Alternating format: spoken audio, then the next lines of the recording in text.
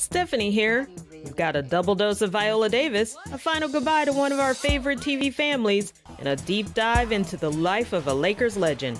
It's a look at the past and the future this week with What's Black on TV.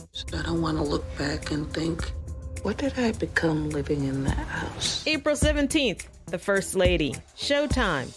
Viola Davis transforms into Michelle Obama in this anthology series following the lives of three of the United States' most popular First Ladies.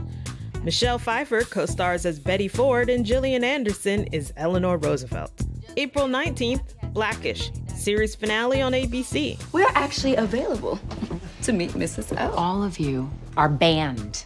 After 8 seasons, we say goodbye to the Johnsons. Bo, Dre, and their children make major life decisions in the series finale of Blackish. Spoiler alert, I've seen it, and it's a really beautiful ending.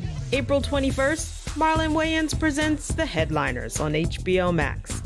Comedy superstar Marlon Wayans introduces us to 5 new stand-ups in this hour-long special.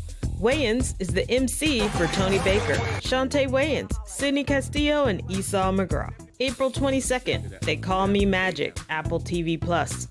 LA Laker legend Magic Johnson discusses his life alongside competitors, teammates, friends, and family.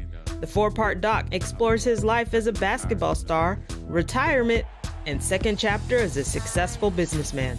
April 22nd, Oprah and Viola, a Netflix special event on Netflix.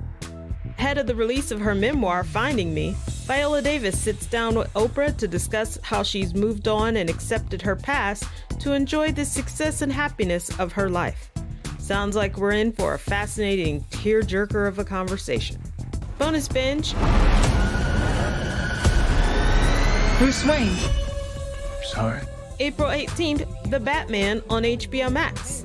If you're like me and didn't want to put on real clothes and spend $20 on tickets just so you could spend 3 hours in the theater, you're in luck, because The Batman is now on HBO Max, so you can relax and watch the latest adventures of the Dark Knight at home in sweatpants.